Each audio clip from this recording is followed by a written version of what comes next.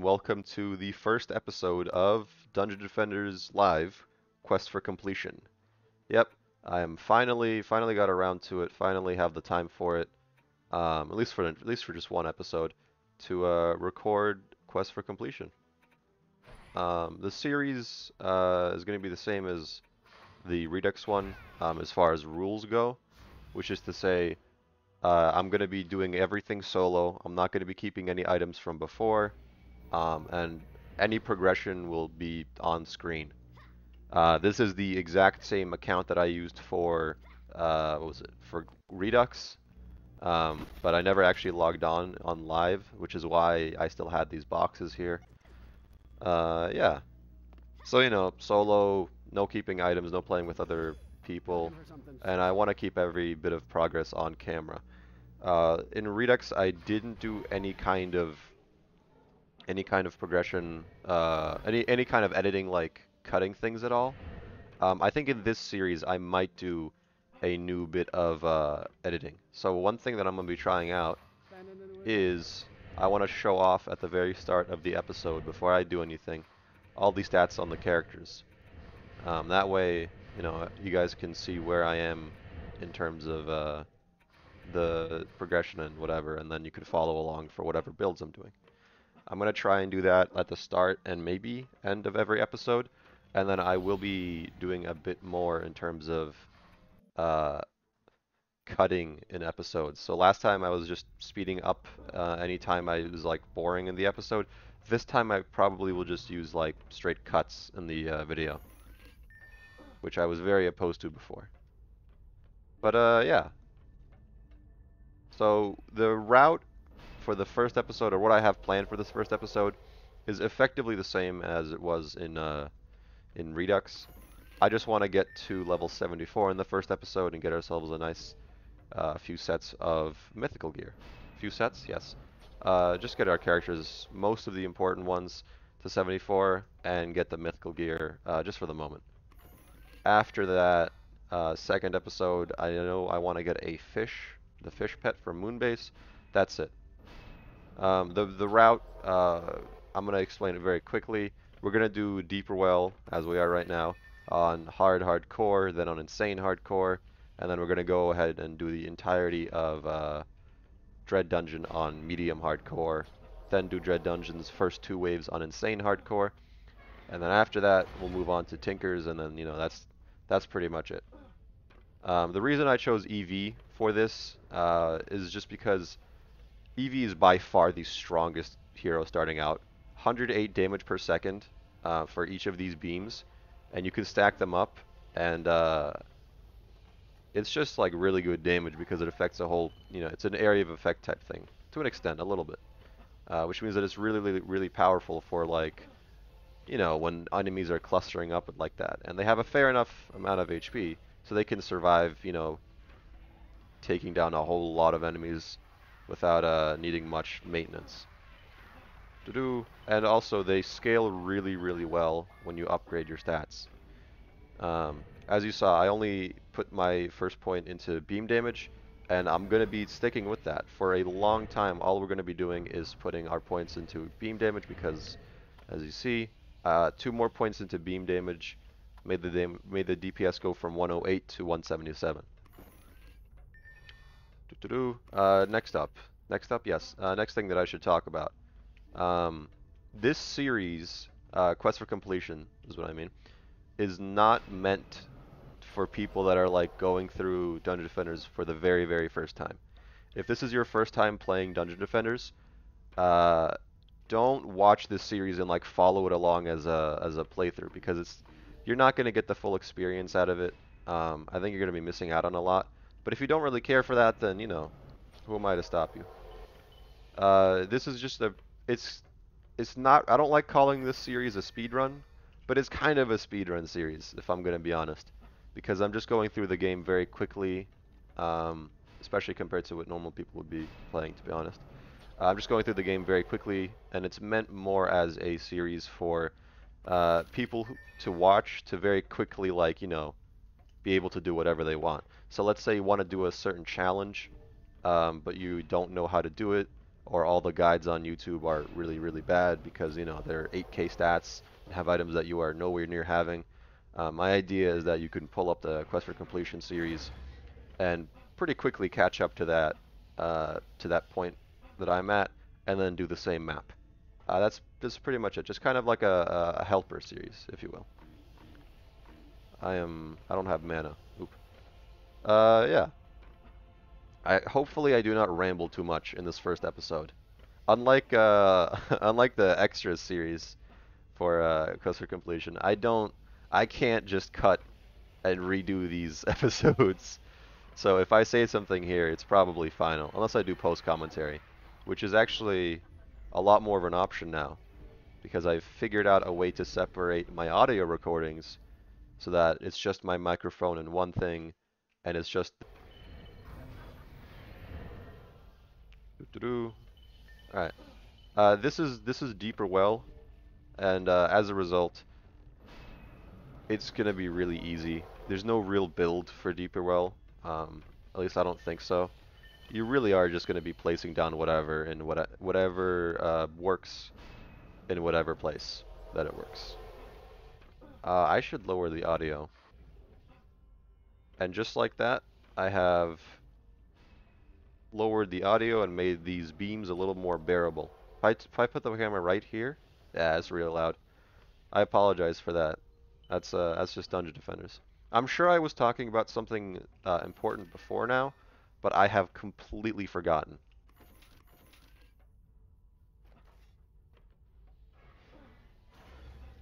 I feel like there's something I should explain here. Some things. I don't know what exactly. So I'll just go off the top of my head and see what I get to.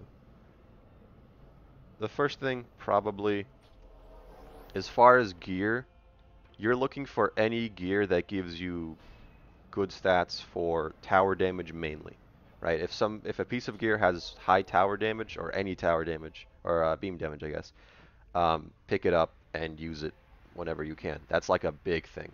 After that, you want to look for damage rate, maybe beam health, and then hero speed or casting rate. I think casting rate is more important than speed. And then hero damage. But if it has hero HP, ability 1 or ability 2, or range/shock time, that is not a piece of gear that is worth your time. It is garbage. At least from my experience. I don't know, maybe you guys have different experiences. That's as far as like just item stats go. As far as weapons go, you're looking for a weapon that is very cheap to upgrade, as in like 57 is pretty low, but like 39 has a fair amount of upgrades, and that's kind of it. Because you're going to be wanting to upgrade the weapon and make it not good, because you can't, I don't know, I don't think you're going to get a weapon that's good, but you're going to be trying to get your weapon to be like, you know, mediocre. Since right after Deep Well, we're going to be going to Dread Dungeon. Thankfully, because EV is so powerful, you don't really need a super powerful weapon to be able to do Dread Dungeon on medium. You do need something that does at least like 100 damage per shot and shoots semi-quickly, but that's a pretty low bar, I think at least. Originally, the plan that I had set out was like a lot more convoluted, a lot more steps involved. But I found I've genuinely, like, for this first episode, I've tested the route that I have in mind maybe 6 times, right? And that's like 6 times of an hour, maybe 2-hour long session of just testing random things out to see what works. Yeah. So the new route that we're going to be seeing right now, very, very cool. Very, very cool. Very, very good. It will take longer though than Redux. If you remember on the Redux series, the first episode started out with about, I want to say 15, I think, 15 minutes of just me running around Pirate Invasion, picking up whatever loot and hoping to get high quality loot. I don't want to use anything like Pirate Invasion in this series, because I feel like Pirate Invasion, it is something that is very likely to get patched, and therefore people in the future won't be able to use it. So you'll have to like have a completely different start. Whereas like right now, As long as I don't use anything that's like a very major bug, you guys should be able to just follow along very easily, even if the game gets updated, which it will be, getting updated. That's the whole reason why I decided to do this series on live instead of Redux, because Redux is not going to be getting any more updates as far as I'm aware at least. But live will be getting many more updates in the future. This is a pretty okay piece of gear. EV. Oh, I don't know how beginner I want to have this series. EV can have 2 weapons, so ideally you're going to have one weapon that's like big damage dealer, and then you're going to have another weapon that's just like a stat stick, basically. Yeah, it sucks. Looks like we got pretty garbage rewards for the first time going through here. Not surprising. I just want to check out the upgrade cost of these items. 39 is very good. In fact, I may use that now. Maybe. Let me check. This is the other thing we have 39. Okay, so the upgrade cost of an item is fairly dependent on its projectile speed. And that's like the main thing that I look for. Because I have found that projectile speed tends to be a big factor for some reason or another as to how much an item costs to upgrade. So if your item has like a high cost to upgrade to begin with, it's probably not going to be worth upgrading, at least really, really early on. This does not stay true at all for like later on in the game.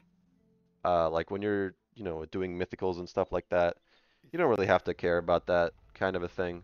But when you're early on, like I am, and you're just trying to get like a mediocre weapon, mana is not super, super available. So you got to kind of conserve it however you can.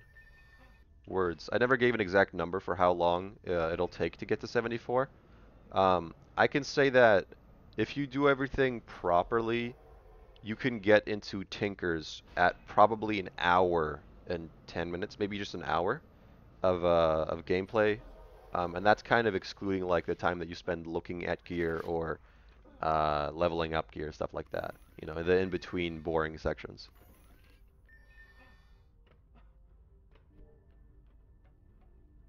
In my last attempt and/or trial, I guess, it took me an hour and 20 minutes to get Tinkers and get the first wave completed.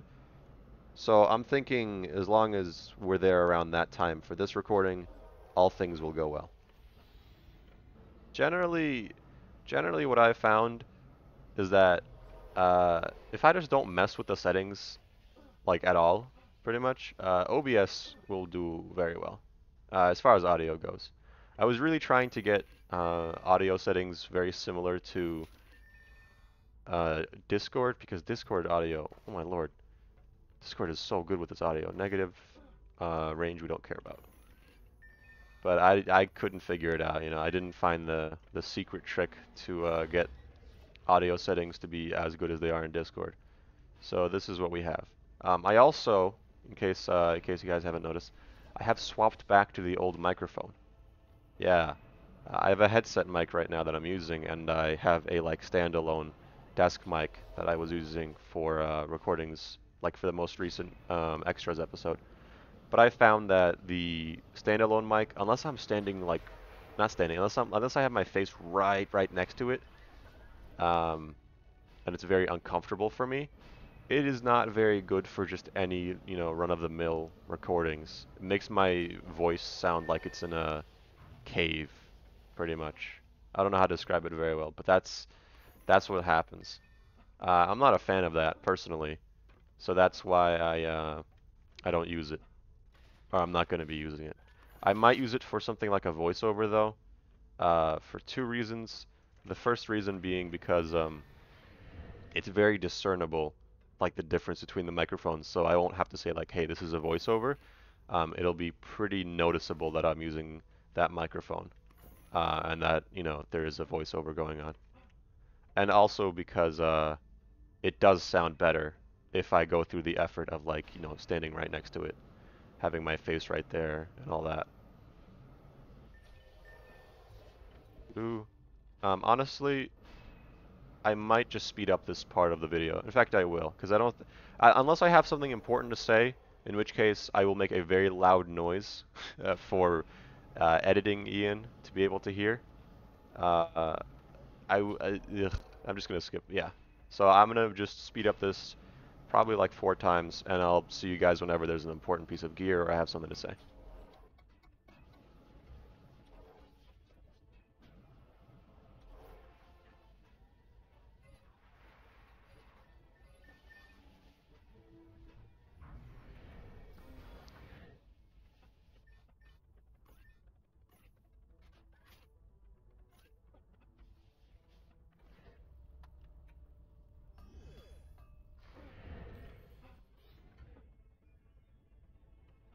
One thing that I've realized and or not really realized, but I do want a little bit of input on this. So, as a game, right, in Dungeon Defenders, your loot is just going to be kind of random, right?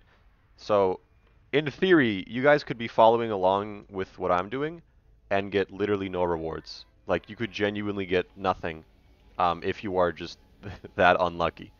Like, you could definitely follow along the series and, you know, do the things at the very start, like I am right now, where your items don't really matter. But the moment that, like, you know, stats and stuff like that matter, you guys might not be able to follow along. And that's like a big concern I have. And if you have an idea for like a solution towards that, then please do tell, because I don't really know exactly what to do. My current working idea for that problem is pretty simple. As long as I keep the actions or whatever we're doing in the video very simple and easy to follow, and as long as I make it like very like replicatable, yes, words. Basically, as long as whatever I'm doing is something that you guys can follow along with very easily, um, you should be able to just kind of repeat the most recent step in terms of progress until you're able to catch up to what I'm doing. Um, yeah. I don't want to be doing any kind of cuts in terms of like, you know, I come back, like, you know, I cut the video and all of a sudden I'm back with like full transcendent gear from Mythical.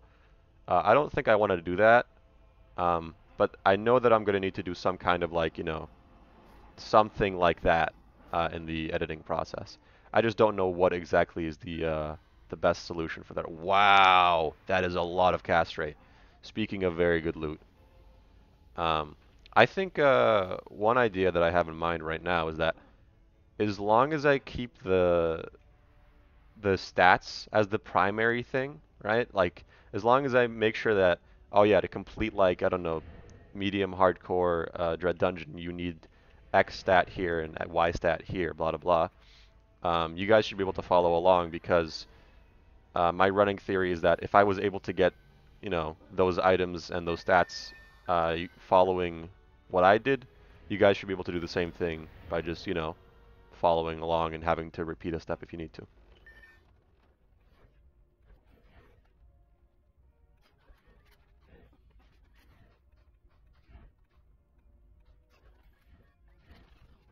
I think this gun is going to be better to upgrade than this one because it's just got a much higher, faster firing rate. Yes. This is a very boring part, so I'm going to try and go through this as quick as I can because there's not much going on. So that is the first wave, the first completion of Deeper Well on Insane Hardcore, which means that we can now go into Dread Dungeon on ideally medium. I don't think we should have to do this on easy. I've never had to do this on easy. The main thing that you're going to be worried about for Dread Dungeon is the Wyverns. At least on medium, it's just going to be the Wyverns. The enemies here don't really have that much health. Like the orcs will have maybe 2,200 HP. And that's a very small amount of HP, all things considered. But the Wyverns will have like 1,000 something. And since for half the Wyverns you have to rely on player DPS, they're going to be a little more difficult to deal with than the regular enemies will. The builds for Dread Dungeon. I have never really watched anybody else do Dread Dungeon, so I can fully claim that whatever build I'm going to show you guys is just one that I made myself, right? And I have actually made some big improvements to this build, which is, as far as I'm aware, the only reason that I'm able to complete this map on medium rather than having to, like, you know, go through a whole bunch of extra steps, is because I have a little revelation that I've had. Yes, I had a little revelation about how ogres work, which has allowed me to finish this map. There's a lot of words, not a lot of meaning, as I've realized. But you can just follow along with what I'm doing. For the first wave, just place everything as I have. Up here, if you need to, you can DPS down some of these archers, but it shouldn't be a problem. Once a few things up here are dead, build another secondary proton beam. If you need to, shoot this orc here, whichever one of these, a little bit extra to, like, get him staggered and stay on the beam a bit longer, but that shouldn't be a problem. And then as far as everywhere else goes, as long as you've placed these beams roughly as I have, you guys should be perfectly fine.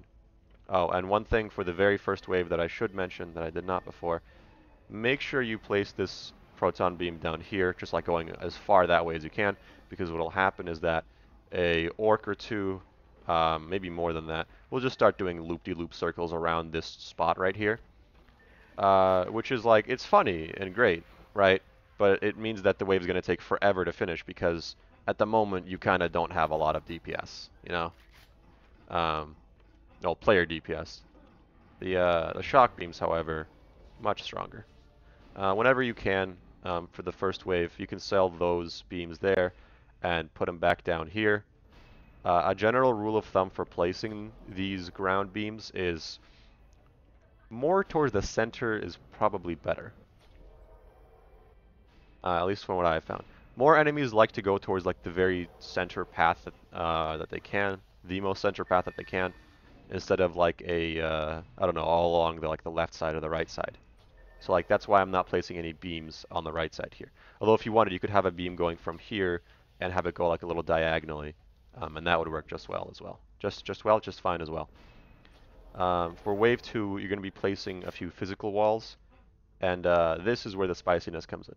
If you place these physical beams up high like this instead of on the ground, what'll happen is that the ogres, in their infinite wisdom, will just run up to the walls and do nothing. They will just die.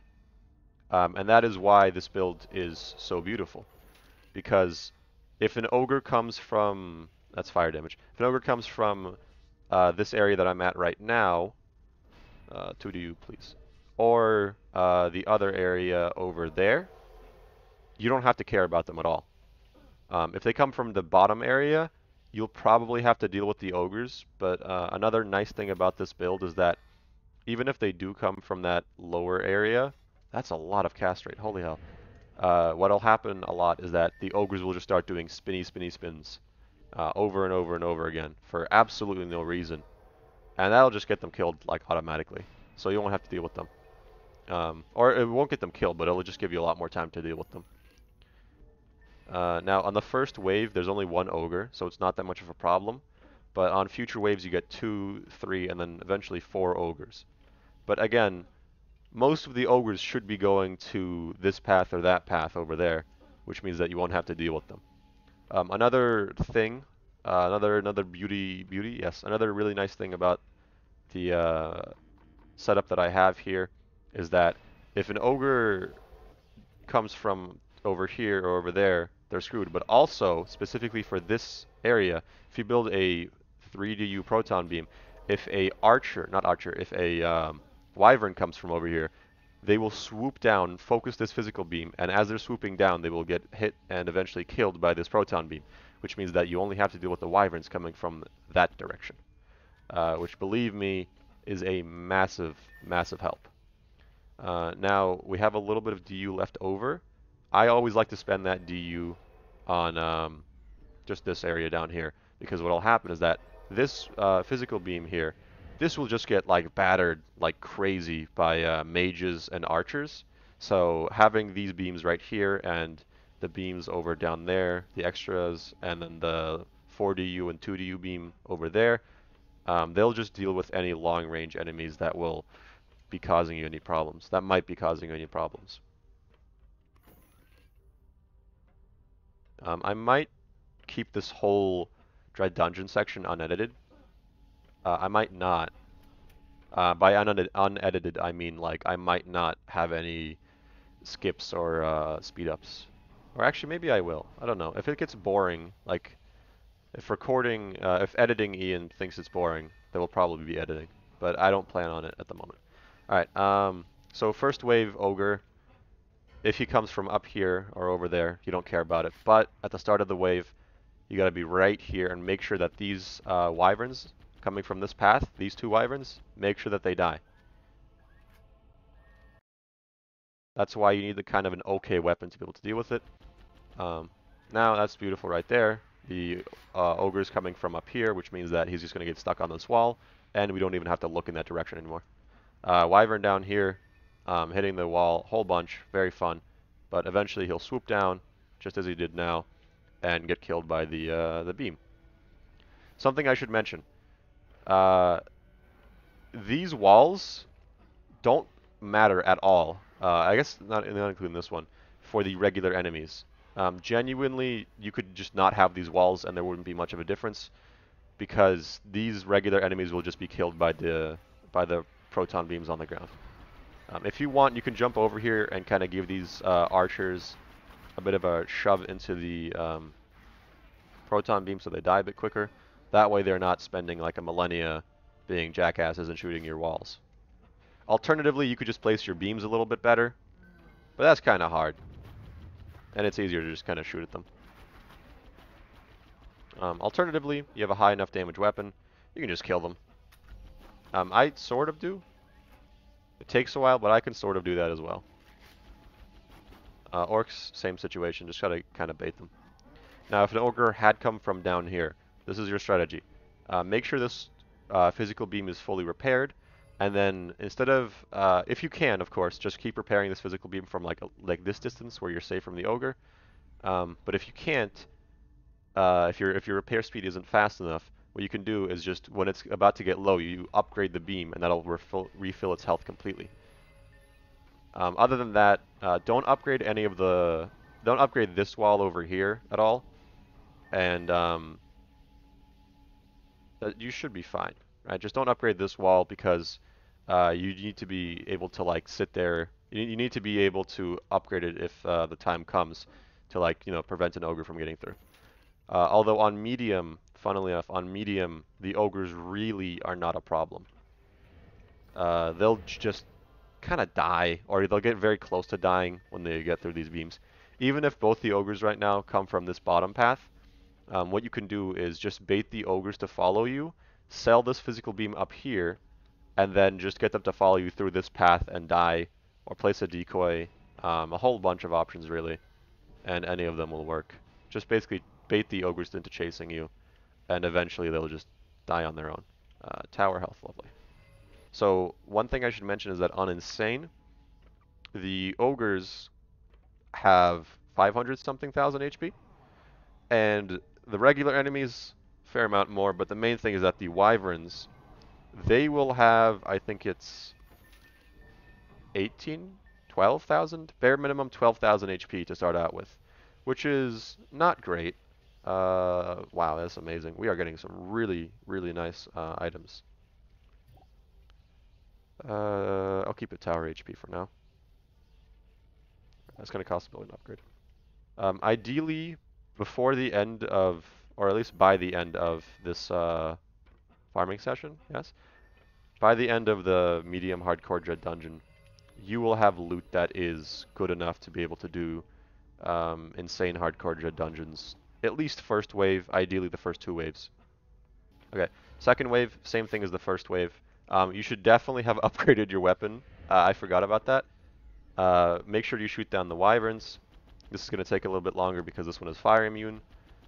Hence why we actually care about elemental damage. If you want, you could actually place down a decoy to get these wyverns to focus on it. Don't hit me, don't hit me. Make sure you don't get hit by the enemies at all. 2 ogres have come from down here, which means that you want to be sitting over here and repairing this physical beam for a whole a long time. But beautiful, you love to see it. The ogres are also just doing loop-de-loops, like the orcs were from earlier. So you kind of don't have to care about them. Wyvern is taking too long to die, so you can just repair this physical beam. The ogre over here has gone up to the wall, which means that he's a problem that must be dealt with. Both ogres, in fact. I have the rate, yes. I have the ability to repair and upgrade really fast to be able to have. You may not have been able to do what I was able to do just now, and if that's the case, you'll just have to bait both of these ogres. One thing you could do is place down a decoy here. Actually, that's a bad idea. You should just do what I said earlier and get them to follow you up until this wall, and then place down a decoy right here for them to focus down.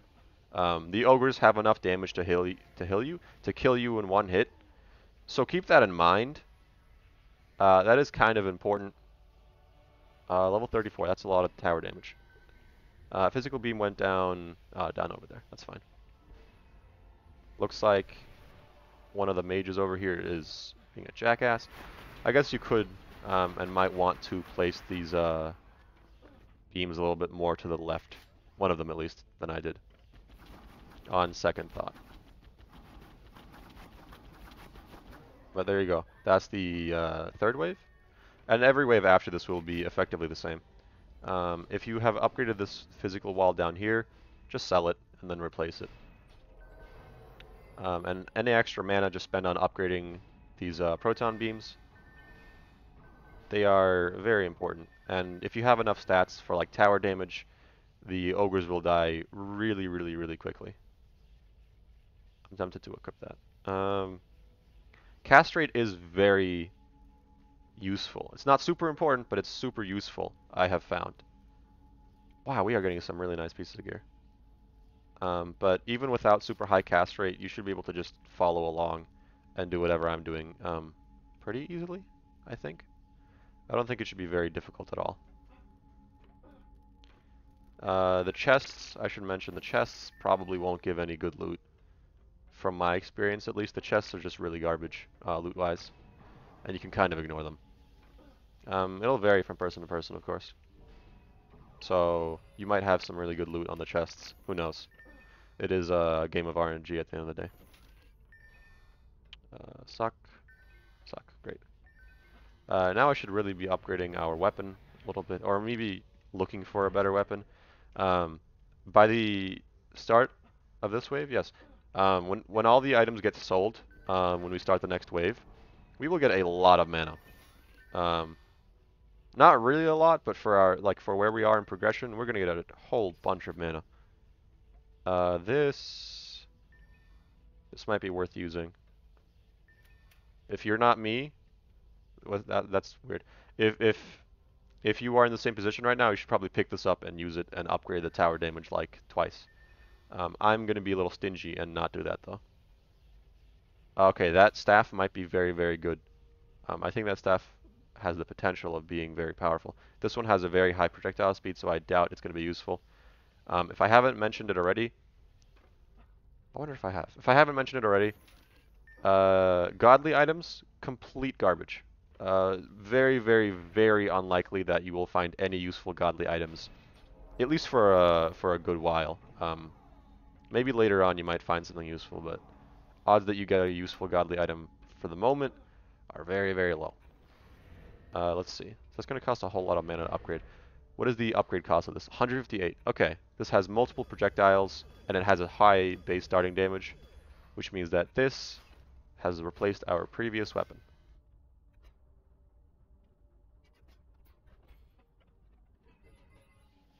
Same thing as before, but the wyverns are going to be coming out in very weird intervals. And also, the ogres might both come out at once, so keep that in mind.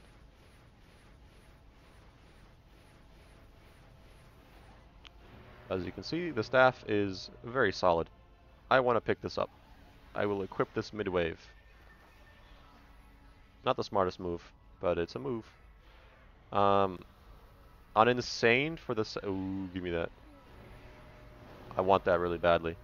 Which one was it? This thing? Give. We lost a little bit of tower HP, which does suck, but we gained a lot in terms of... Are they both down here again? They are. Would you look at that? Alright, since they're both down here... Oh, I got hit. That's minus XP. If you don't get hit, it's really good because you don't lose a 1.3 times XP bonus that you normally have. But since we've already gotten hit, I can afford to just kind of ignore it and get hit even more. Oh. If the wall goes down, place another one very quickly if you can. Yes, words. This wall over here is going to go down eventually, but it's more important to make sure that the enemies don't hit the crystal first, so that we don't lose that nice big XP bonus. That it? Yeah, okay, that's it for now. If you want, if all the wyverns are dead, you can actually just kind of sell this, and it'll speed up the process of the enemies going through here a lot. As long as there's no ogre, of course. If there's an ogre, don't sell that. How's about you guys stop that? If you want, you can definitely move these beams a little bit. As you can see, my placement for them is not ideal. I got hit again. God damn it. Getting hit multiple times doesn't really matter. The moment you're hit once, your XP bonus is gone. Alright, I'm going to put this wall over here back up. And reinitiate, yes. Re-begin? No. Initiate the boring phase of looking through gear to determine what is useful and what is not.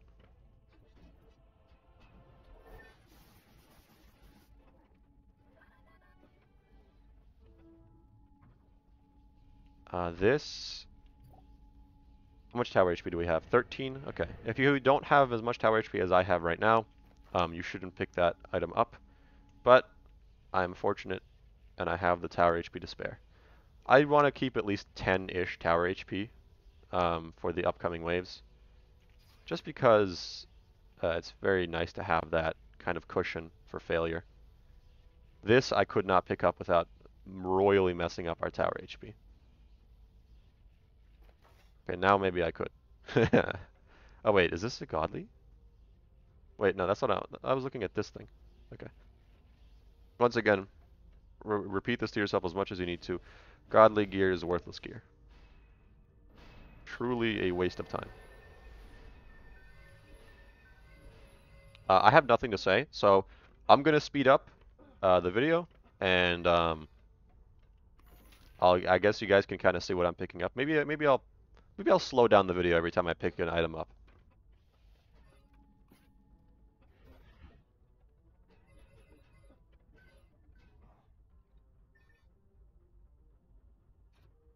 I think I will equip this. Yes. Gives us a lot more tower HP. You really care about your tower stats the most. Not to say that your player stats aren't super important, but tower stats are way more important. I didn't mention this before, definitely should have. Your goal for leaving Dread Dungeon, just as a map in general, is if you have 200 tower HP, or no, tower damage, and about 50, hopefully more, tower HP, you can just go straight into Pirate Invasion? No, you can go straight into Tinkers and do that on Nightmare Hardcore, just do the first wave of it.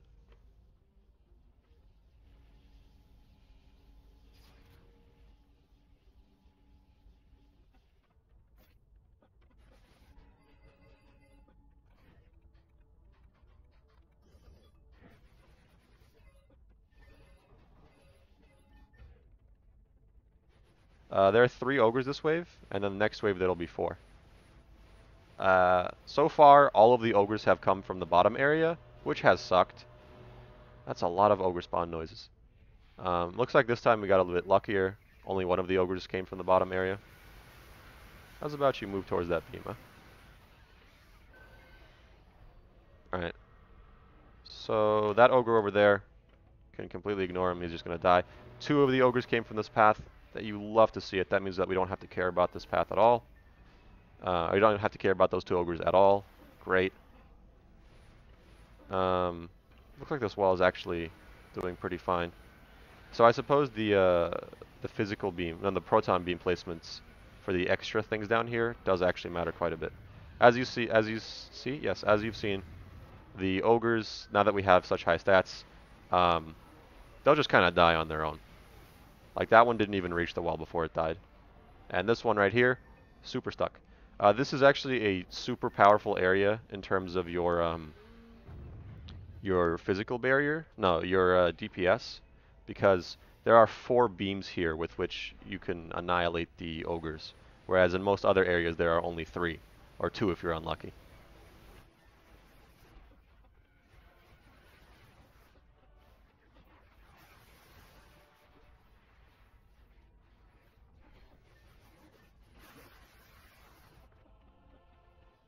I think I'm going to move that beam that's to the far right a little bit over to the left. Yeah, I'll do that, because that seems to be a major problem.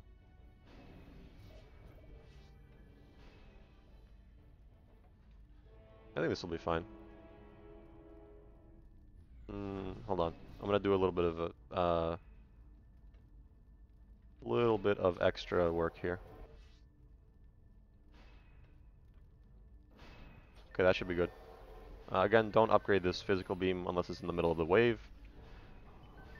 4 ogres, as stated prior. And now the items should be pretty good. Ideally, you'll get an item that deals like 1,000 damage per shot or something from doing this. Or at least from the final wave. That is very important for being able to do the next level difficulty of Dread Dungeon. Mind you, just the first little bit of the next level of difficulty. You don't have to do like, you don't have to do the whole thing, but you do have to get the little starting area done. Is this better than what we currently have? Debatably, yes. Wait, what are the other stats it gives? Casting rate, minus speed. We already have low speed. I think I'm going to equip that. We lose a little bit of tower damage, but we get a bunch more tower HP and some other side stats. Alright, so I didn't really find any super good items, weapon-wise. You want to look for something that has high tower damage, not tower damage, high base damage when you're getting one of these weapons. This is going to cost a lot to upgrade. What this? 421. If I can get this to be a bit better. No, I don't think this is going to be better, even with all of its upgrades. Okay, so this is probably the best weapon we're going to have.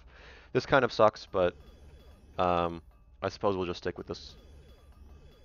Funnily enough, if we get the 200,000 mana from the next 2 waves, which we definitely should, we'll have 5 additional projectiles, which will mean that this arc that it has, there will be 2 shots in the very middle, which will be nice for getting a bit of extra damage. I suppose you could have more hero damage as well.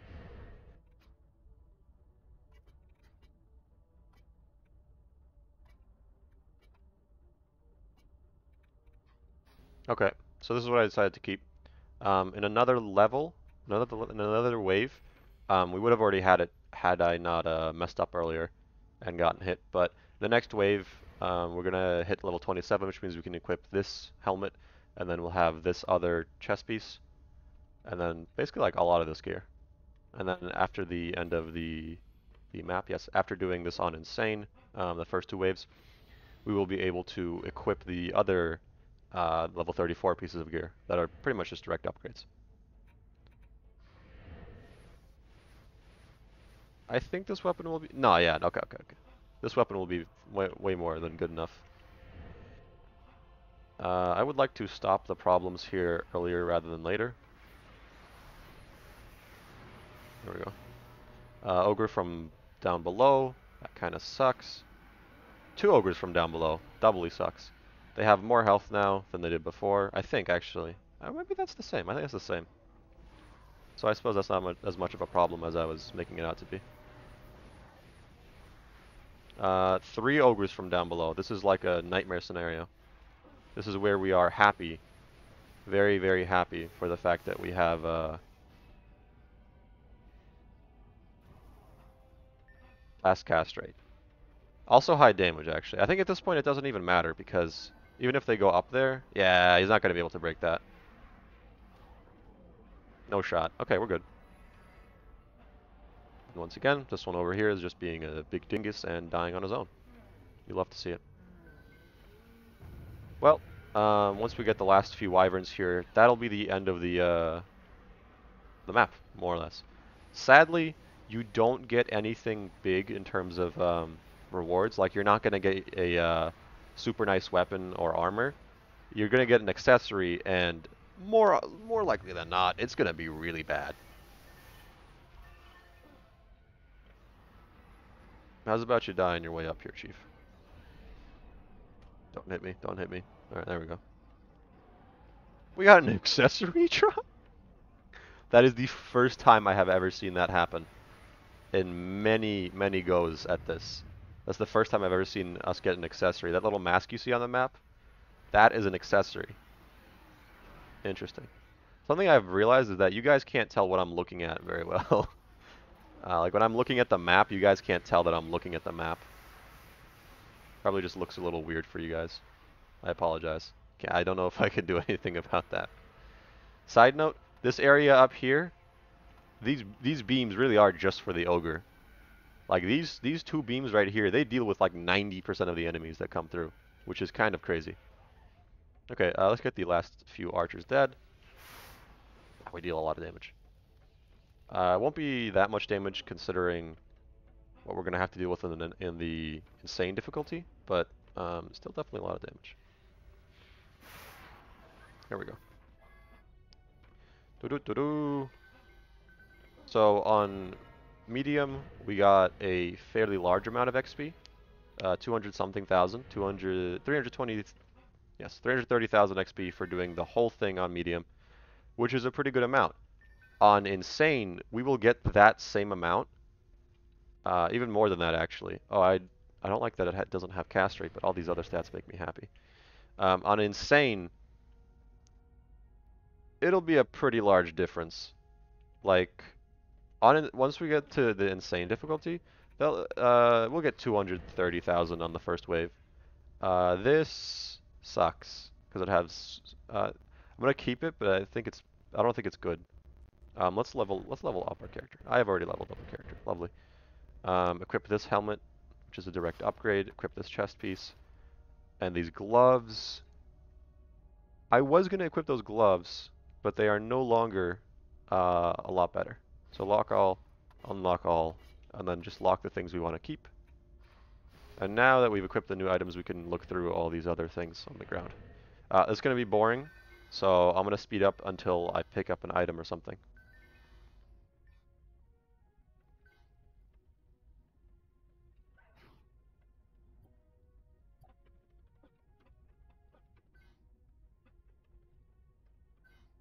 Alright, well this is just a pretty direct upgrade from what we already have. Yoink. There's a nice secondary, and I think there's just one more area of items to look at. Oh wait, there's an accessory here. Oh, it's actually decent. Do not expect to get an accessory. Those things are rare as hell.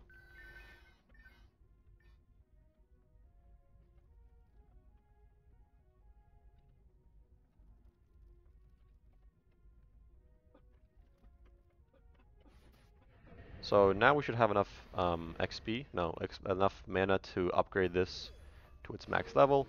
5 projectiles, ba-boomba. Look at this. 2 shots. That'll be very nice. Also, this has a high, no it doesn't, it has a regular cast rate, crazy.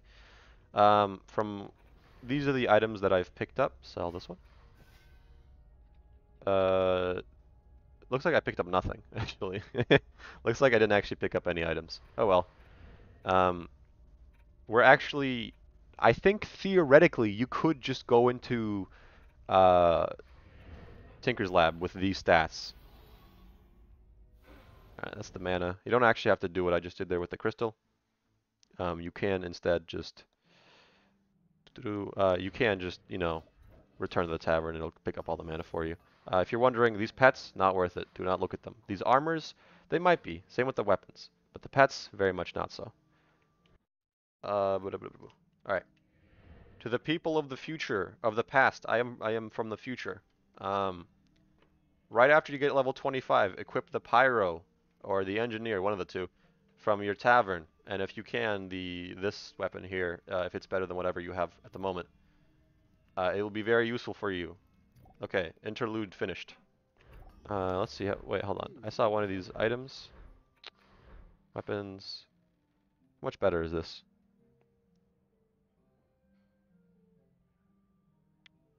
It is sort of better. This weapon is sort of better here. Will I pick it up? It's not sort of better. It's just kind of. It's like +1 everywhere, then -1 HP. It's a little too expensive for me. I'm gonna be a bit cheap. So here's an interesting thing about Evie. Her beams, the attack rate matters a lot less than you think. So we're doing 3307 damage per second, and if I equip these bracer things, even though they give -10 rate, they give, what was it, 6 damage? So we've gone down in damage a little bit, but we have gained from it more HP and oh, sorry about that, jeez, and hero damage, movement speed. Okay, let's move into Dread Dungeon Insane. First 2 waves. If you get lucky, to be honest, you could even do the 3rd wave of this. I don't think I will be able to though. Make sure you have the right weapon in your primary. So this is the damage that we're dealing, and this is the damage we're more likely dealing to the wyverns, which should be enough. I really do think that it is pretty easy to get a weapon that is good enough to be able to do Dread Dungeons, to deal with the Dread Dungeons wyverns. But if you have difficulties, then L, I guess. I don't know. You might have more of a problem if you don't know exactly what to look for. I used to think in the past that a apprentice weapon was a lot better than any other weapon you'd get here, than a huntress weapon. But I'm backpedaling on that a little bit because I have found more and more that that isn't really the case.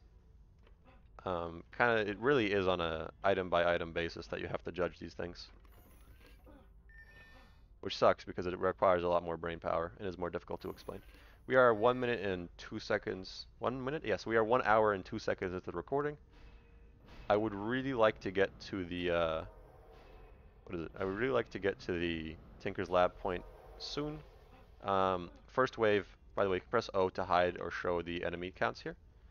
And I think N, or no, U? P. P to hide the towers. First wave, stand up here. As you can see, the archers have double the health. Pretty much everything has double the health, to be honest. Except for the orcs and wyverns, they have way more than double. Look at that beefy boy. 1,300. 1,300, I mean. He will not die by a single beam. So you'll have to place 2 beams here. Maybe even a wall, honestly. And if you're not confident in your DPS, you can preemptively shoot some shots in some directions to try and make sure that these orcs die. Same thing as before on the first wave. Place down a proton beam like that. It'll be very helpful for dealing with the stupid circly orcs. If you can, make sure you don't get hit by doing it. For this first wave, do your best to not get hit by anything at all. It is very important that that happens. Be careful of this top area. Very commonly orcs will get through here, but you should have a good enough weapon to deal with them if they do. And that is pretty much it for the first wave. I'll be honest, even the second wave. Okay, they got through these beams, which I didn't expect. They must have taken a weird path. Even the second wave is going to be a little bit difficult to get past. If I'm being entirely honest. I think this would be good enough. These proton beams are not going to be exclusively for the ogres now. They'll also be here for the orcs and mages maybe, since everything has so much more health now. This will be 4 to you. Tower HP is a lot more important now than it was before, if I haven't already mentioned that. The loot that you're going to get from these chests, it's going to be really garbage still. It's going to be really bad. We have leveled up, which means that I should not place any more towers for a second, because I think some of the other items we were ready to equip are going to give us a substantial increase in our tower HP.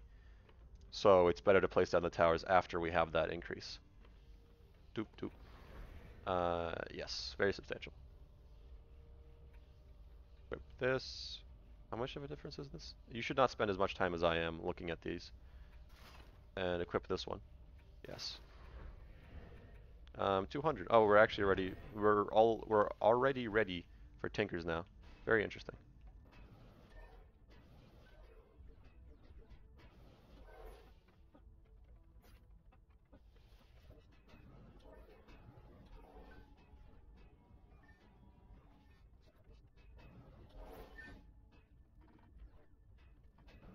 The wave 2 should be possible, even if the ogre isn't in the right spot.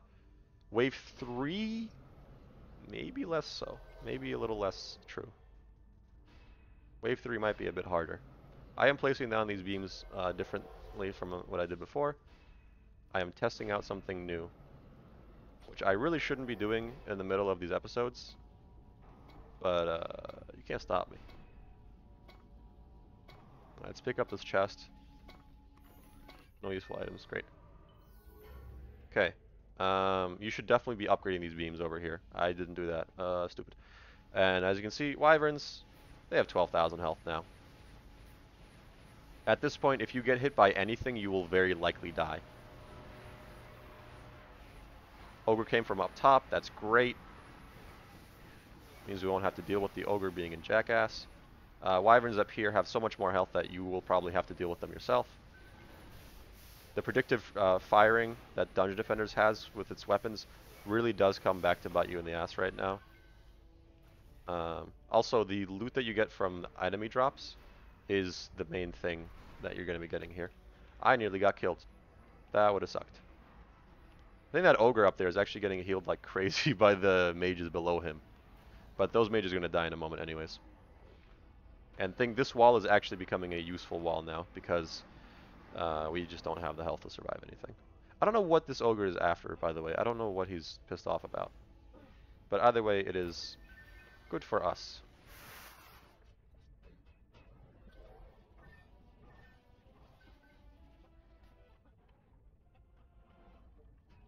While the ogre is still alive, which he will be for a fat second, make sure to look through all these items and make sure there's nothing that you want to pick up. Because the timer that you have now is very noticeable. It's a lot easier to do this when you don't have a ticking talk in the top left that says next wave is going to start. Next wave, I'll be honest here, guys, probably won't be able to complete. I have not been able to complete the next wave in a good few attempts. That is because the Dark Elf Warriors have a bajillion HP, and what happens every single time is that they get straight past my defenses and then just kill me because they have a billion damage. To be entirely honest, you should probably just quit right now instead of trying to do the third wave, but I'm not going to do that. And that's the ogre dead.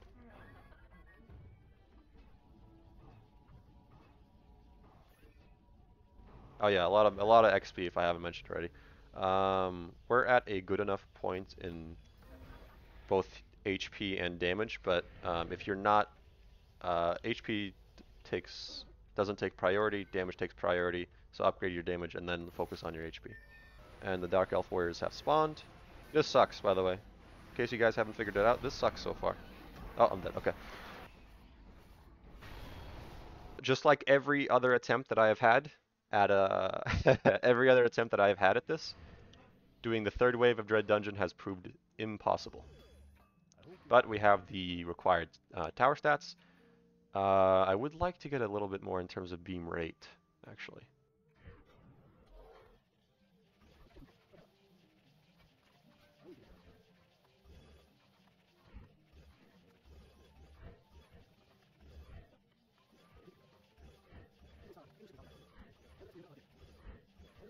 If you have super low rate, the rate and damage are somewhat equal importance for upgrading. But as long as you have 200 here, 50 here, you don't need any rate. You can get through Tinker's Lab. Okay, let's get into it. Tinker's Lab, Nightmare Hardcore. For now, for the moment, we're just going to do this with one player, just one. Because doing it with any more players, I would like to see my screen better. Possible, perfectly possible. Well, but I don't think I will do it just because I'm not comfortable with that yet.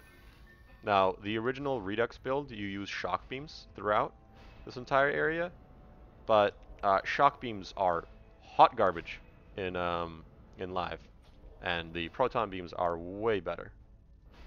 And that's not just because the proton beams cost less and they can be much longer. It is simply just more DPS by a lot. So like if I were to place down a shock beam, the DU cost doesn't matter, by the way. It'll just change how much HP it has. 4,100 compared to 8,000 more than that. 8,000 something, something, something. Basically double the damage from the proton beams compared to the shock beams. Physical beam here. And of note, because you are using proton beams and you are saving 15 mana every single time you place a proton over a shock beam, that does mean that you have enough mana to put in a safe measure for a little spot that I'll show you guys in the future. In a little bit. Something like that. There we go. I'm not used to being able to make these beams so long. Down here, you might actually want to put down one shock beam. That's simply because there's not enough range for your proton beam to be able to go and use all of its DU. So like this shock beam right here, something like that's fine. And then just place down another proton beam that's like super long like that. And there we go. That should be that bottom area dealt with, I think. Frankly speaking, even if you get your crystal hit on your first go and or attempt through this, it doesn't matter that much. As long as you make it through the first wave, you're still going to get a whole bunch of XP. Even if you get hit, you'll probably get like 1,000,000 XP, which is a lot of XP. Not shock, proton. You can either roughly or directly follow. Actually, I think this one should be a shock. No. You can either roughly or directly follow what I'm doing here. It's entirely up to you. But I will say, very much so, shock beams are not as good as proton beams. You don't need to make that proton beam like I did. You can just make it like from here to here. And it won't be too much of a difference. This wall here, try to make it a little bit longer, because otherwise what might happen is that, this is what I've noticed happening, an archer will just start shooting the wall down, or will shoot past the wall to the crystal, which you don't want happening. The reason that shock beams are used, at least on Redux, is because they're a lot more powerful, first of all, but also another nice feature is that the two shock beam plus wall physical beam mana cost is the exact same as what these chests give, 140 mana per go. So you end up with 0 mana by the end of it all. But again, proton beams, we have a lot more mana to play around with.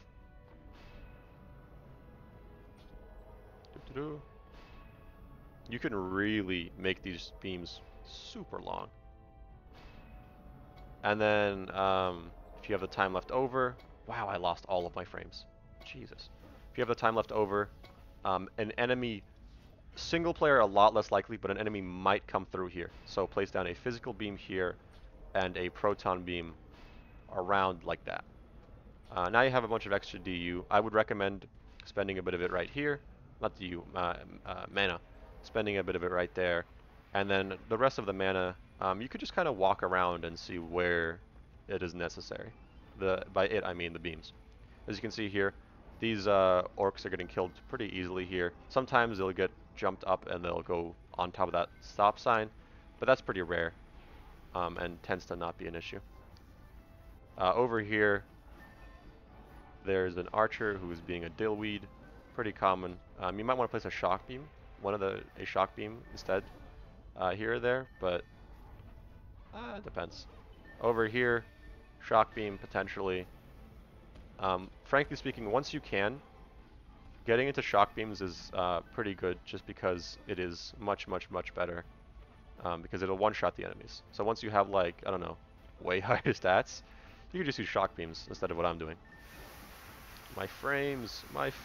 I lose literally half of my frames when I walk over here. I apologize, I probably just blasted your guys' ears out. But that is the first wave complete. That is 2 million XP. Your alternate characters can actually get more than 2 million, like 2.4 million, but that's for them. I'm going to put a few points into beam HP, and the rest of it into the DPS stats. Now we're level 60 something. We can equip this now. I think this is better. I think this is... I'm going to hold off on it. So now you can go around and loot these chests. I would recommend looting these chests once as every type of character. Evie is 2 types of characters, Huntress and Apprentice, so she will get both of their weapons. Get yourself an Evie, get yourself a Huntress weapon / Apprentice weapons, 2 of them that have really good tower stats for your EV. Pick up any armor you get, literally any mythical armor you get, pick it up. And then that's for your EV. Then for your Huntress, your Apprentice takes priority, but also for Huntress, get yourself a nice Huntress and Apprentice weapon. Then move on to Monk. That sucks. Yeah, that's really bad. So we're just going to let that sell. Yes. Yeah, okay, we're going to let that sell. I was thinking about using it as a weapon, but I don't think it's going to be useful for that. Armor, don't even look at it. If it's mythical, take it. Once you've gotten all of your weapons for all your characters, like right now we have 1 good weapon for our EV. Looks like we have 2 good weapons, and this is a good weapon for an Apprentice. Apprentice doesn't care that much about HP. And now this is it's an okay weapon for Huntress. Huntress doesn't matter that much in my opinion. So, like this Huntress stat requirements are much lower, so you don't have to worry about that. Now we could probably stop playing on EV. There we go. Huntress has a weapon, and now we'll be running around on not the Huntress, not the EV, not the Apprentice, but instead the Monk. Yeah, we'll be running around on a Monk. Let's see. Press G and restart.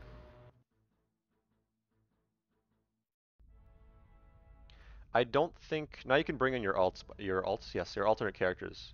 I don't think the amount of HP that enemies have increases by a lot when you go through this with multiple characters, at least for the first wave.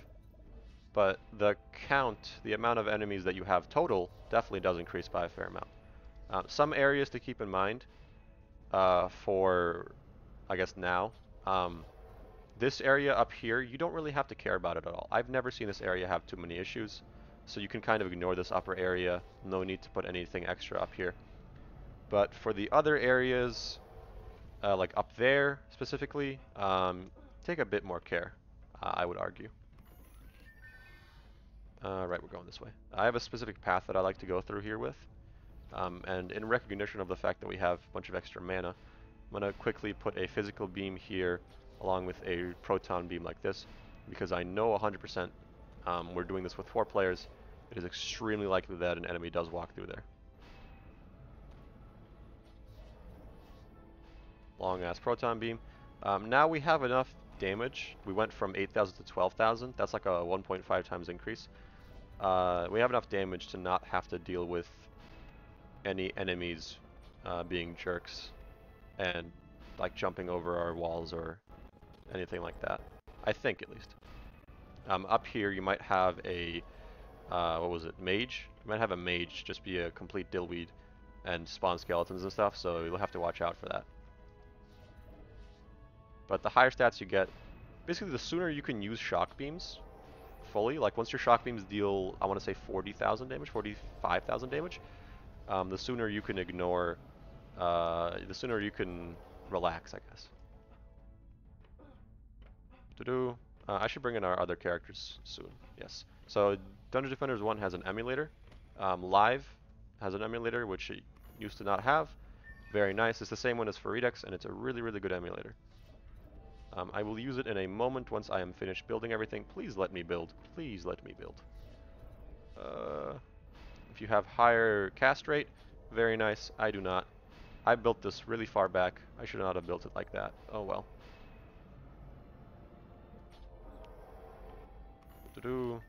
If you're wondering, I should have explained this. If you're wondering how I start the waves without going to the crystal and all that, if this is like your first time through, I can press G You also can do this. You can press G, and that will start the wave for you, without you having to do anything.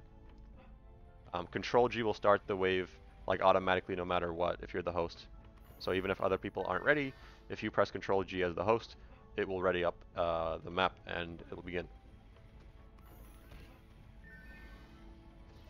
So once I bring in my alternate characters, I'm going to be pressing Control G rather than just G. I don't think that's something that that should matter for most of you people. That's badly worded for most of you guys, but for people who don't know, now you know. Okay. For your alternate characters that you bring in, I'm gonna bring in primarily this character, and then this character, and then probably this character. Doesn't really matter that much. We have a lot of extra mana. I don't know what to spend it on. For the starting wave, go on whichever character you care about the most, and quickly run around like I am here, and hit an enemy. Just hit an enemy at least once. And then quickly jump back to this area because the spider's going to spawn on the right side here, if I remember correctly. Press F8 to hide your characters, not F9. I will place down another shock beam here.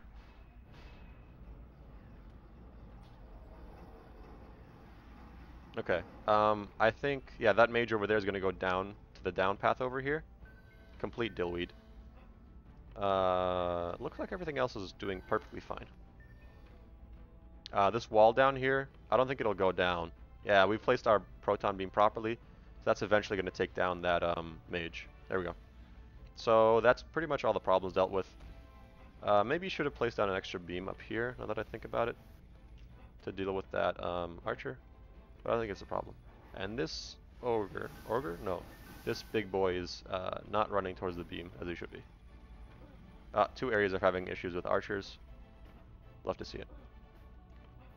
So the reason that we hit an enemy very early on in that last wave was because if you hit an enemy, you get a 1.3 times XP bonus for only weapons used. This only works if you aren't a builder. So if you built something and you hit an enemy, it doesn't matter. But you will notice that the top right character is getting a whole lot more XP. Holy hell, that is a lot more XP. And since there's extra characters, I think because of that, your main primary character gets even more XP. But yeah, so now we're going to be running around on our EV, not on our EV, on our, what was that other class? Monk? Yes. For the moment, I'm just going to put all of his points into hero speed and then like whatever else afterwards, because I just want to be able to get these chests and get him a weapon very quickly. After getting the monk a weapon, I will go on to the probably the squire. Yeah, you don't really have to worry about the jester. The jester can get any kind of weapon reward, so he's kind of like a secondary thought. That sucks. It has negative HP. Big L. One difference from Redux and Live is going to be the mana gathering tools. That's good. I'd rather get a quad stat, so I'm going to keep running around on my monk, but the mana gathering weapons, right? Mana gathering weapon on Redux was just Genius Scimitar. Didn't really matter how good or bad it was, but it was by far and wide the best weapon for that purpose. Live, I think it's the chicken baller. We're going to be balling, basically. That weapon is very good for gathering mana. Nowhere near as good as a scimitar, mind you, but it's still perfectly fine. There we go, that's a good weapon for our monk. So now we'll be running around on the summoner. Yes. So I'll be running around the summoner a little bit. A little message to IDHC. I beg of you, my friend. Allow me fix the bug where the game currently starts with exactly graphics quality ultra and has these settings like set automatically. I have tried changing it in the startup settings, did not work. I have realized something. Hold on, fellas. I should have said this before. I might have. I'll put like a little edit thing here. You guys had like a bit of a cut. That was probably pretty weird. Or maybe you didn't have a cut. No, you guys had a bit of a cut. Probably pretty weird. But I have just picked up the pyro from the tavern. I should have done that way earlier. The moment you get level 25, you should do that. Okay, let's get back into it. Tinker's Lab, Nightmare Hardcore. I'm gonna do this until we get at least our EV to 74. I might just get all of our characters to 74, to be honest. Let's see what the shock damage is. 24,000. Nope.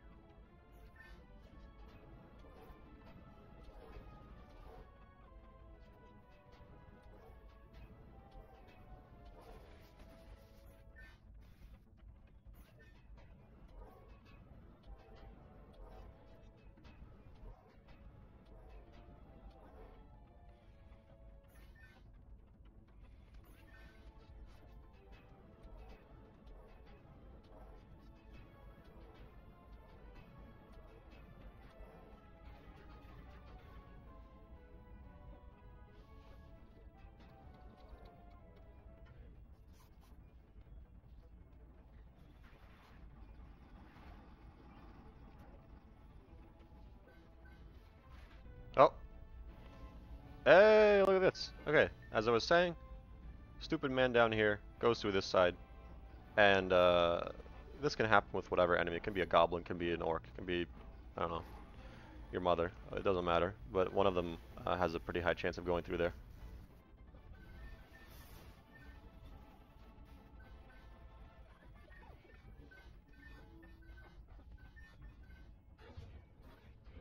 If you are more confident than I am, one thing that you can do, if you want, is after dealing a bit of DPS on your, main character you want to level, in my case, my monk, you can actually run around and quickly deal a bit of DPS on your other characters, just a little bit.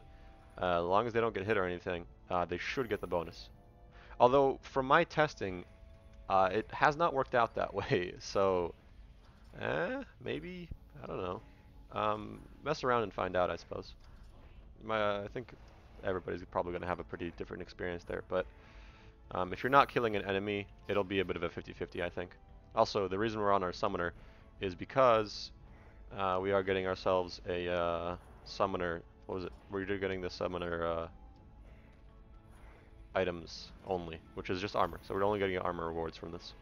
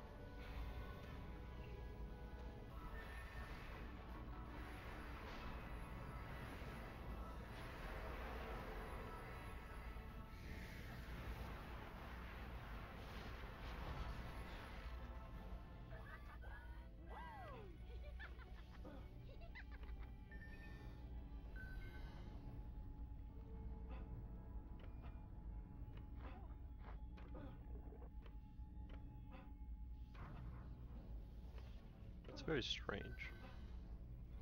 So for some reason, the big XP bonus that we're supposed to get on all the characters that did only damage only got applied to 2 of them. And one of them, it only, like, you know, it but half applied. I just realized we have a bunch of characters up. I should remove those.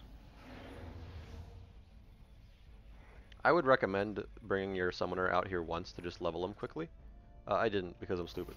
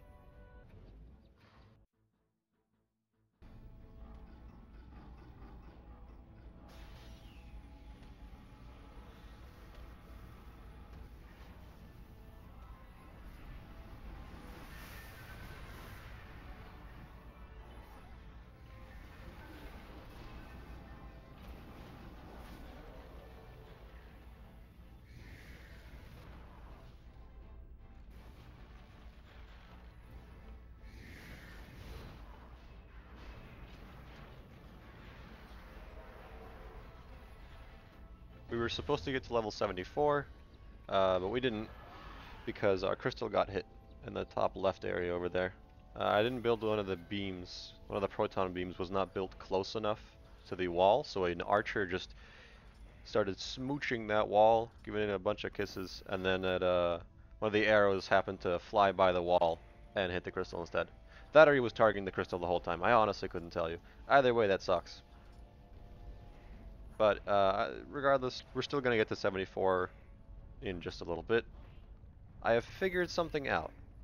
Thank you to the cars outside for being loud, as always. I figured something out. So, our other characters don't get a lot of mana, or extra XP, if they don't hit anything, right? Because they're missing that 1.3 times bonus. So what I realized, I think, is that the first character, let's say our monk, right? He's a monk class character. He hits an enemy and he gets that bonus, and then he gets a whole bunch of XP. Like he would get 3 million on average. Our adept, if the adept also leaves like the starting area and hits an enemy, the adept would also get like the, you know, the big XP bonus, right? But then our initiate, who is also a monk class character, right? She wouldn't get the huge XP bonus that the monk did. She would get an XP bonus, yeah, but it wasn't as powerful as the monk was. So I think it's for each type of class, whichever class hits first is going to be the one that gets like the big boy XP bonus for each type of class, I think. Either way, our EV is only a little bit off of 74. Our apprentice is probably 2 more attempts off of 74, if I had to bet. Our initiate is 3 more, and our monk is already there. So it looks like we don't have to do anything more on our monk. We can bring in our summoner. Thankfully, summoner does not care about anything. He's just going to be chilling in the back. He can't deal damage unless he has a pet, and I am far too lazy to equip a pet on him, because that would require getting him to level like 25 so he can use the heavy or pyro pet, probably the heavy pet, and then having him move around a little bit. Instead, I'm just going to have like the initiate out this time, along with the adept, and then just have them move around. In case you're wondering, no, you do not need to have like a very high cast rate and or movement speeds stat. You don't need those to be super high to be able to like finish the whole build. I know that you can do like a pretty bare minimum shock beam build, well, using proton beams instead for live, but you can do that build with 0 in both stats. It'll just be a little tight and you'll have to be like very efficient with your movement. So in that case, you might want to put a few stat points into like, you know, not resistances, into cast speed and all that. Oh, something's getting hit. Same crystal? Same crystal. I'm going to ignore that, because I would rather get the XP bonus on our adept here. The same thing has happened again, where an archer is just being a complete dillweed over here. Why are you guys up here? I'm going to need to run back. Hold on. First time I'm getting this issue.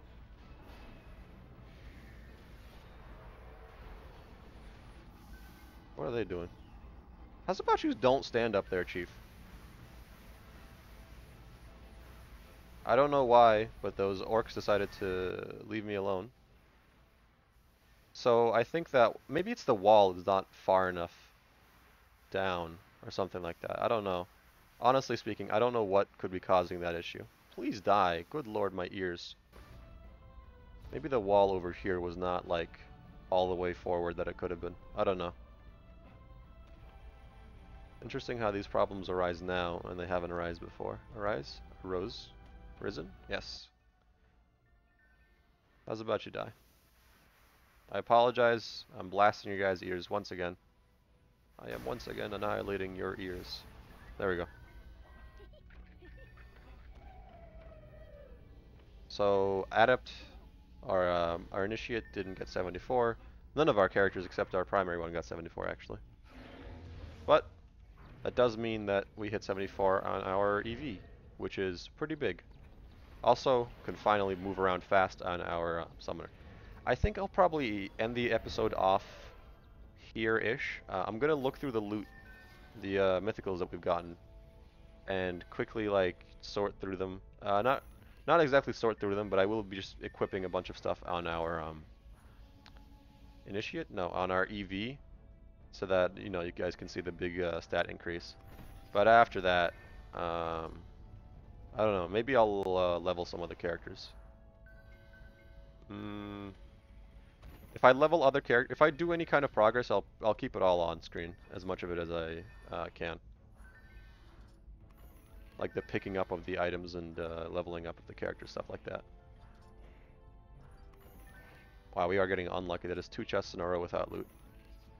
Not the worst luck I've seen. I've literally hit 6 chests in a row here without getting any loot. I think I might have done that in the last, in the Quest for Completion Extras episode.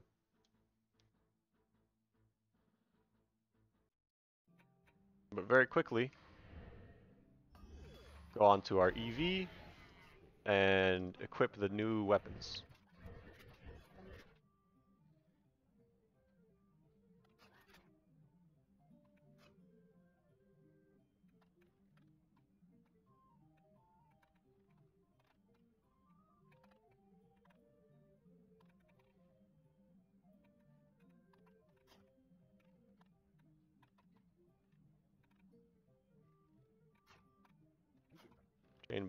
Chain boots kind of suck as well. Wow. A lot of garbage. Even still, this is our new stats, like quad 400s. With this, if we want to do a few things we can do. One of them, we can do Moonbase on hard. That's what I plan on doing after this. And the other thing that we can do is we can go ahead and do Ember Mount, Nightmare Hardcore, first wave. Where is it? Ember Mount Volcano, Nightmare Hardcore, first wave, and get like 10 million XP from that every time we do it. While we are much faster. And just for context, the new DPS is basically double what the old one was. I think even our shock beams should be pretty solid now. Yeah, 40,000 DPS, 40,000 damage. And that's without any super proper gear on. Anyways, thank you guys for watching. Well, maybe, no, wait. No. I'm going to take a pause, and then I will have like a little montage of picking up items and leveling up characters.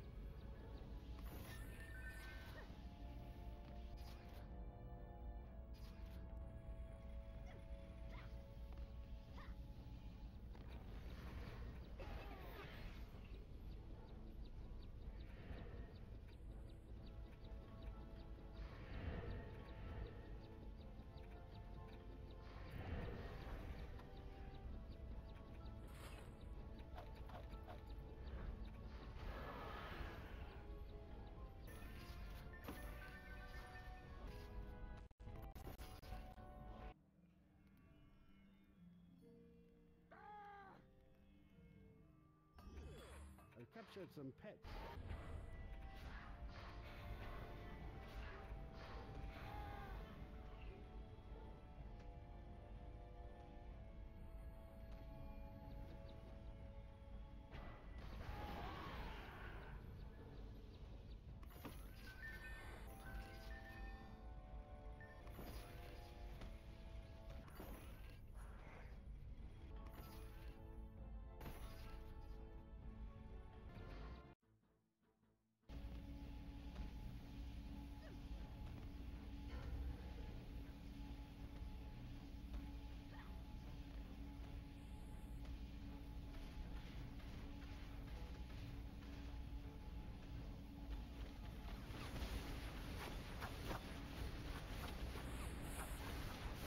Ah! I got greedy.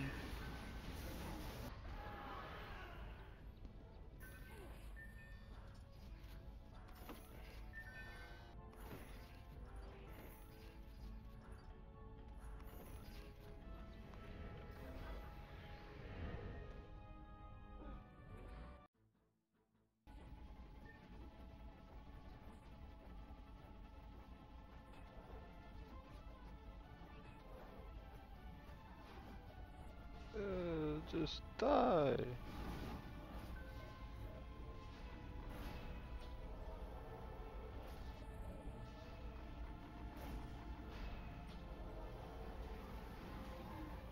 What is wrong with you? My XP. No.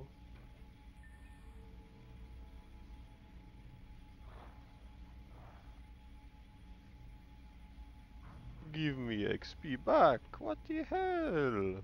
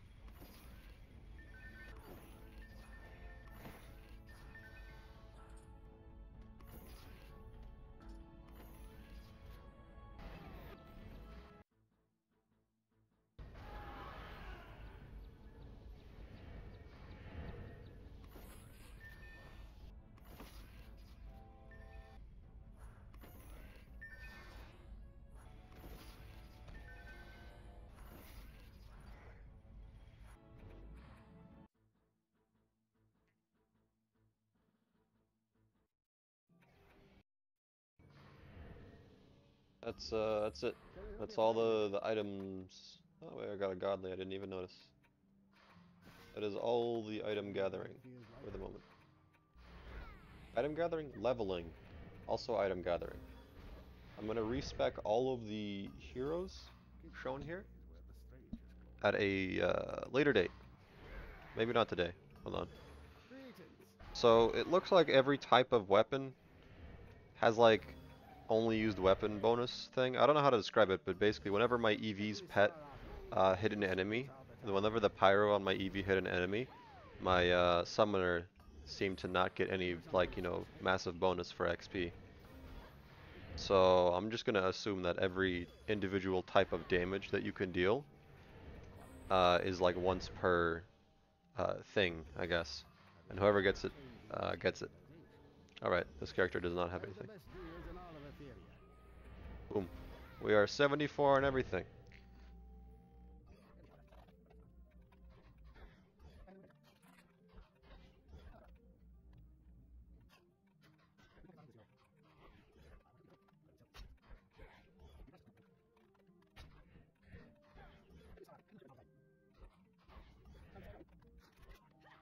So now I'm gonna sift through the items and make sets for characters and equip the sets for those characters.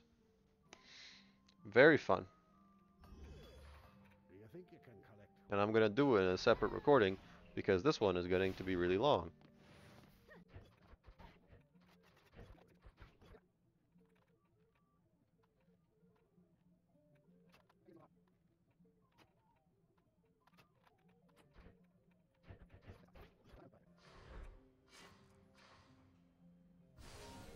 I'll have a lot of sorting to do after this is all over. Ladies and gentlemen, it is done. It took literally 2 hours, but I have finally sorted through all the garbage. I did keep some pieces here and there, but for the most part, I have sold everything that is worthless, and we have a bunch of mana. I'm gonna cut the part where I sort through everything, because good lord, it took forever and it was boring. But, I'll show you the characters. So this is the apprentice. We gave her the staff that we had from before. Apprentice's main care is damage. You just want a shit ton of damage on your apprentice. Attack rate is the second biggest thing, and then after that is range. And then least, definitely least, is HP. I should explain, by the way, before I continue. Everything except for our these two characters over here. Everybody else just only cares about their tower stats, nothing else really. Okay, so that's the apprentice, and that's what she cares about. Next is the EV. EV largely stays the same as from before. You don't really care about range, and you care most about damage. Then I think pretty equally about HP and recharge rate, or attack rate. Pretty equally. It's kind of iffy, but main thing is damage. It's fine at the moment if you're like kind of equal. And as far as range goes, don't have 0 range, but like this stat will cap off. Not really cap off, but it'll stop being useful after like 1k, 1.5k. Which is to say that when you have like 8k in your main stat, this will be stuck at like 1 to 2k and you won't ever care about it because it won't make any difference. So yeah, primarily damage, then after that rate and HP are equal on EV. Next is our summoner. For our summoner, main thing is HP, so you want to have a lot of HP on the summoner. After that, rate will cap out at, I think, at like 1 to 2k, maybe a little bit higher, and then it's range and damage. I think probably more damage than range, but it's pretty interchangeable. You're not really using your apprentice, or no, not your apprentice, you're not really using your summoner to deal like crazy DPS.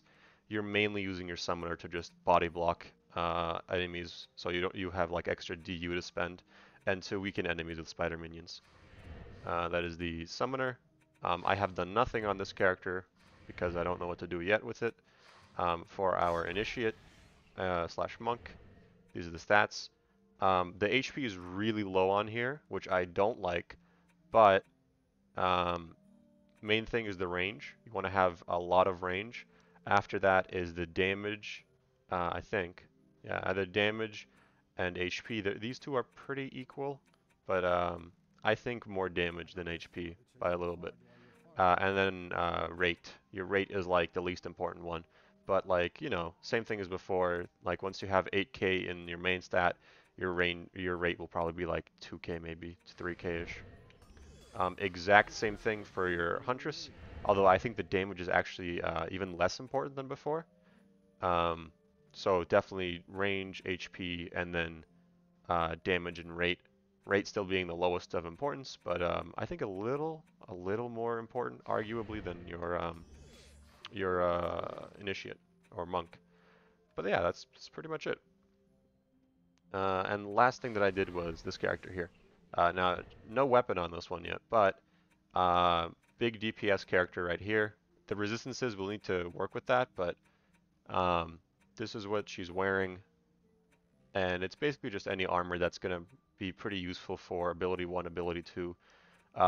This character in the later on game will just be used for like general DPS dealing, like not super crazy DPS, but you know, whatever works kind of DPS, and mainly to upgrade towers. So casting rate is eventually going to be the most important thing.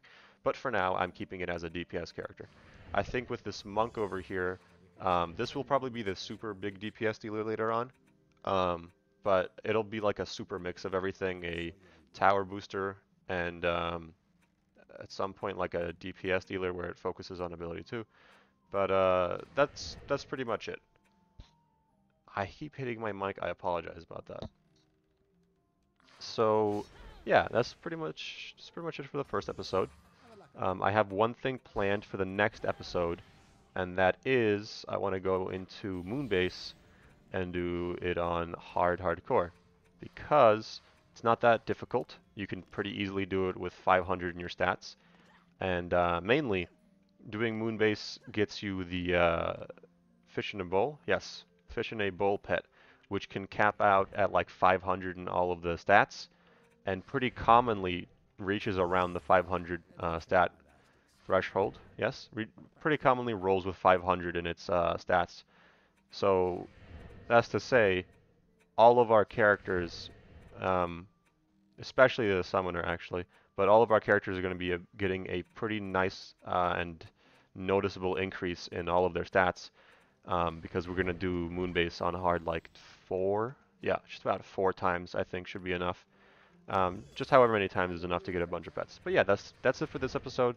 That's the starting plan for the next episode. We might get into Dread Dungeon a little bit in the next episode, or might even mess around on Tinkers. Not Tinkers, Lab Assault. I'm not 100% sure. If you guys have any ideas, put them in the comments. I'll check it out. Thank you guys for watching, and I'll see you all in the next episode.